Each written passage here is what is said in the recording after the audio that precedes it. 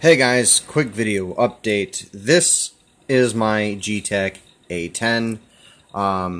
Now, my last video, I I had some complaints about the quality of the motherboard. I had some complaints about the quality of the build plate. As you can see, the build plate is solid. It is where it should be now. And I think I've already covered why it's solid. Because I had to actually drill a hole in part of the acrylic to move the eccentric nut a little bit over, about this far, to get it to make contact with the railing when it was tightened up. Here is a Lerdge-x controller board. Now there are a couple things I need to do, but I have finally, I got this in today. I am done with the GT2560 Arduino clone that comes with this machine. I'm going to walk you through exactly what I did. So where I could, I swapped out the end stops for these Geeetech MakerBot clone switches. I wired the this rear end stop here because I couldn't get one of those switches into it. I wired the rear end stop there to a MakerBot clone board switch by simply removing the actual micro switch, which, my goodness, which was not necessary. Like, I just wired it in to here so that this board would read it correctly. Now there's a lot of light going on over here. I'll try to shield some of it because my phone is being weird, and I apologize for the brightness. But I just had one heck of a time getting all the switches. So the stock switches on this will not work unless you modify them the way that I did, or outright swap them. So I've got two of those MakerBot switches on the Y-axis and on the Z-axis, and I had to cut those. Down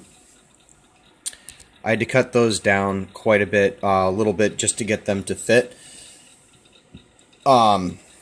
I have taken the thermistor, the heater, and the fan ports, these first three, from this little collar here. It says EX.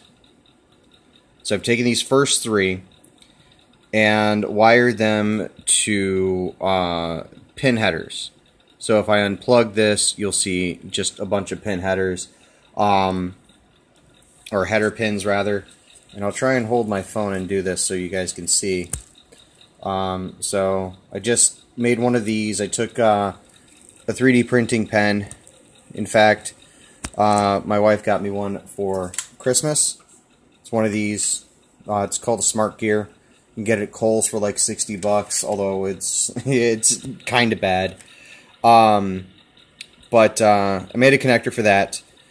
This other connector right behind this glob, or right in the middle of this glob, is another fan connector. That's for the layer fan.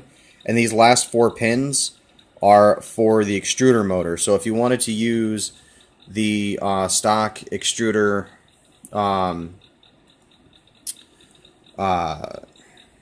connector, I guess, you would just have to map it, which isn't entirely difficult. I just used my multimeter to see which went where.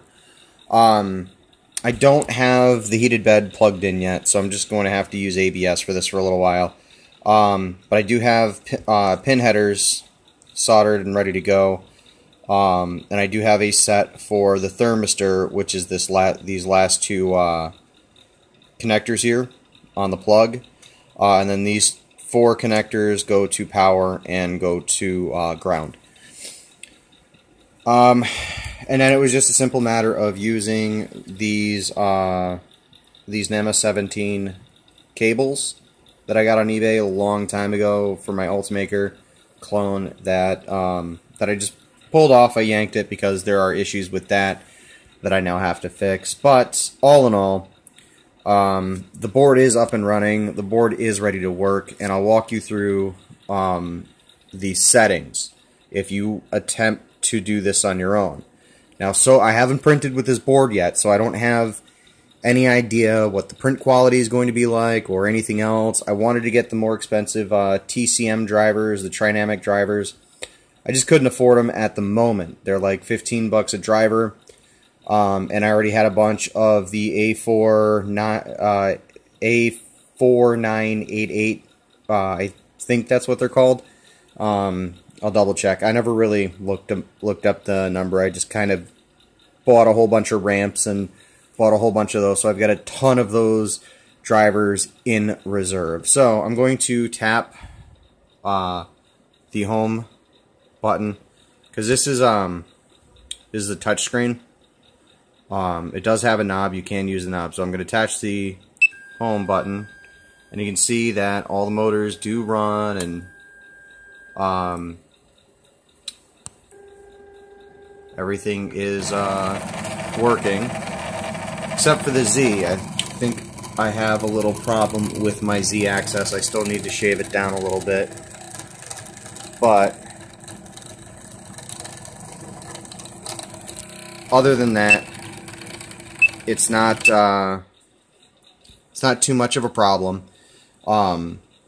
Like I said, I just need to shave down there's some plastic on the Z-axis that I need to shave down just a hair. Unless it's not firing, unless it came undone. In which case, that's entirely my fault because I'm letting everything lay around loosey-goosey like that. So, settings-wise, oops. So first off, we're going to go into structure, and then we're going to pick standard XYZ machine, and then click advanced settings. We're going to click the end stop settings, and you guys can see how this is set up. Each of these end stops is set up to trigger when they're low, because apparently that's what these end stops like.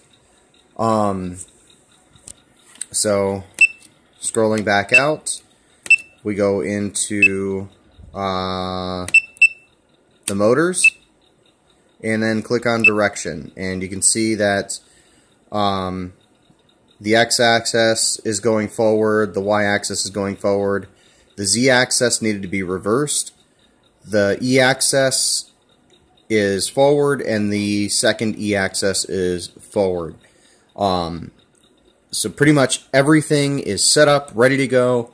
I'm going to do some test prints in the next couple of days, and then I'll let you guys know how that turns out. I'll probably get a video or something out on the next couple of days to show you how it all comes together. So until next time, guys, thanks for watching. If you enjoyed this video, like and subscribe. Hit the notification bell, and I'll have another one up for you soon. Thanks for watching. Bye.